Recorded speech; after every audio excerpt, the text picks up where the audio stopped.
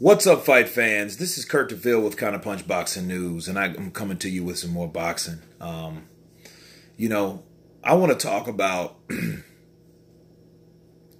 an ongoing topic, but I want to come more from another perspective.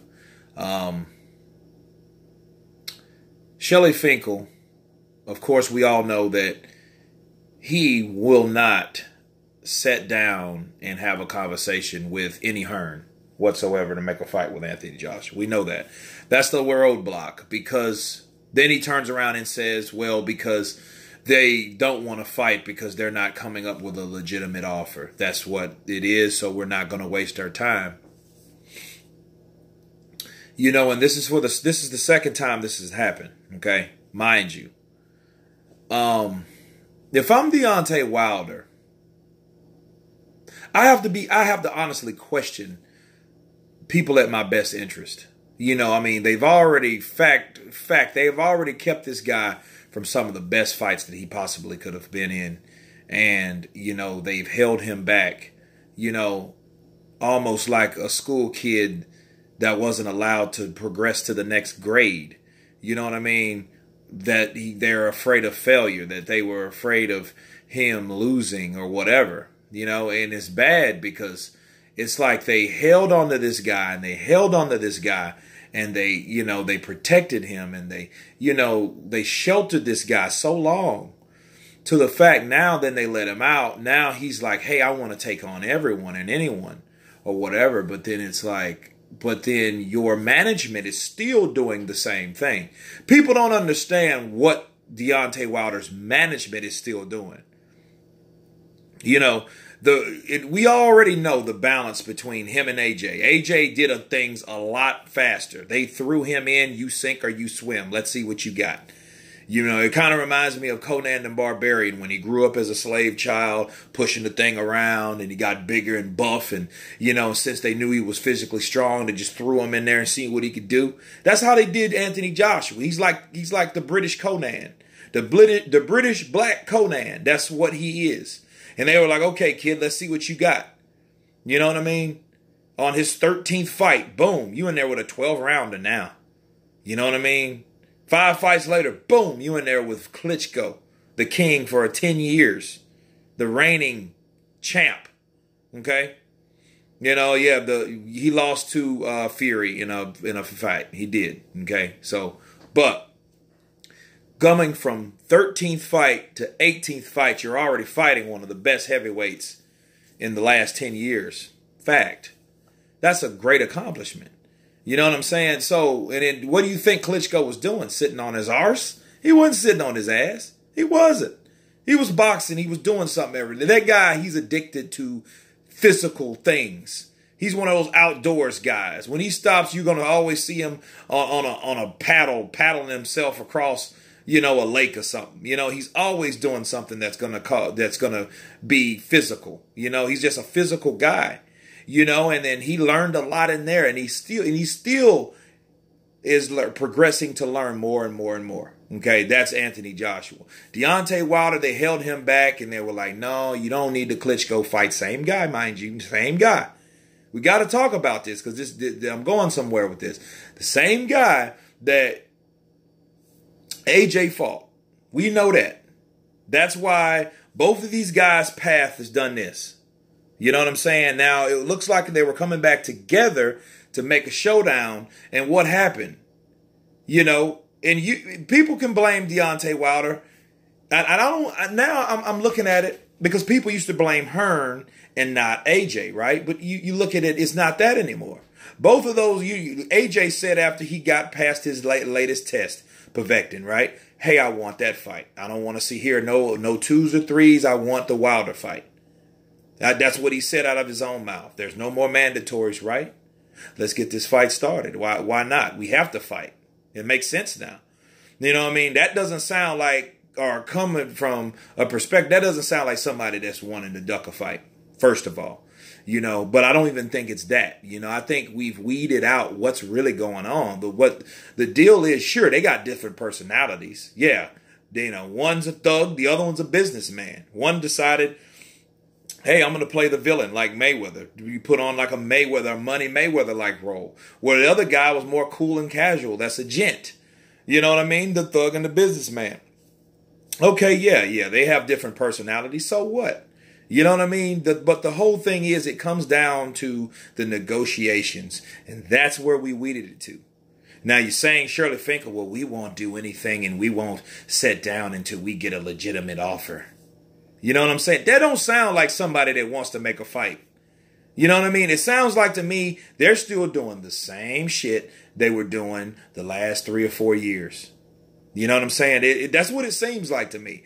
So to me, it seems like the reluctancy of Shelley Finkel even trying to get a sit down to see what's, you know, something that can progress into a possible negotiation. You're not even trying to negotiate. So how can you have your best fighter's interest at heart and you're not trying to negotiate whatsoever? You're not even trying to sit down. When I heard it the first time, I was like, okay, that sounded fishy to me. When I first time I heard it, now I'm hearing it like, okay, now you're still saying the same thing. You know what I mean? But then you're really not trying to let everyone know. I think what it is, I don't think they believe in their fighter. I think they're trying to hold him. That's why they give him less money, because he never really had to take big risks anyway. He didn't have to fight the Klitschko's. He had to fight with Povetkin, and then that kind of weeded out because of the drug thing. And you know what I mean? That fight that still could have happened. But what happened with that fight? It got messy, and they went to court, and then nobody ended up fighting. You know what I'm saying? That's just too convenient now. Now it's just too convenient. Like Shelley Finkel, like, no, well, we don't want, there's no rush to get our boy in there. There's no rush to get Deontay. Even though he's a WBC champion, there's still no rush to get him out there.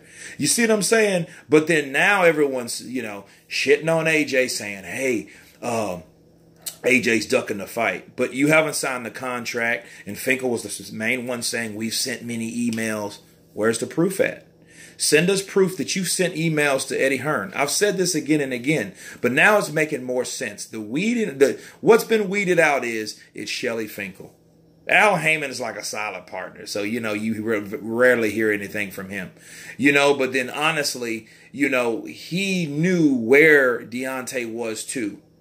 You know what I mean? Because if the $50 million was real, mind you, and he had the $50 million, or he was behind that $50 million thing, you know what I mean? The question would be answered like, why wasn't Deontay granted that much money? Because he took no risk.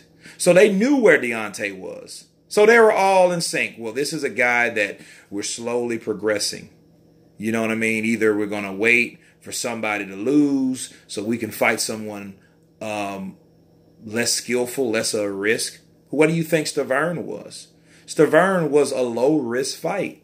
The only person Stavern beat that was worth significance was Chris Arreola, and Deontay Wilder already beat Chris Arreola.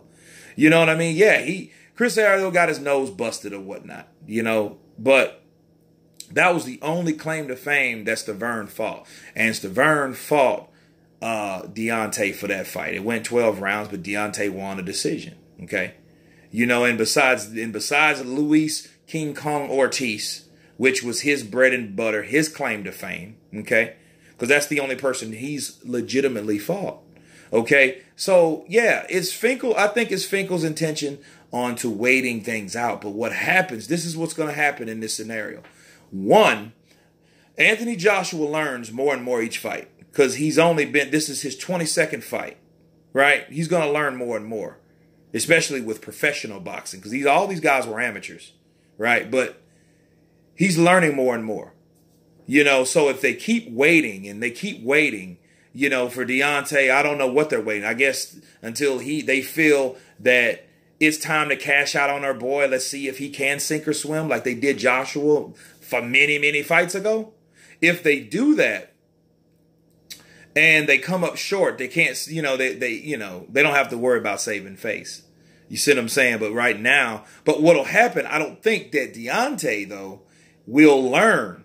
You know what I mean? In that many fights, you know what I'm saying? If you're still learning, which he has an unorthodox style anyway, I don't think he's going to learn much. So either they're going to wait till 2020, to fight. And then by that time, Anthony Joshua has enough experience to easily dismantle Deontay Wilder. Then they'll blame it on his age, because he'll probably be 33, 34 years old by that time. Because I know Deontay's 32 now, right? I don't know when his birthday is. So if he's turning 33 this year and he turns not 34 next year, well, by the time they fight, he might be 34 years of age. So that, they'll run back to that. They'll resort to that, but still, 34 is not significantly old.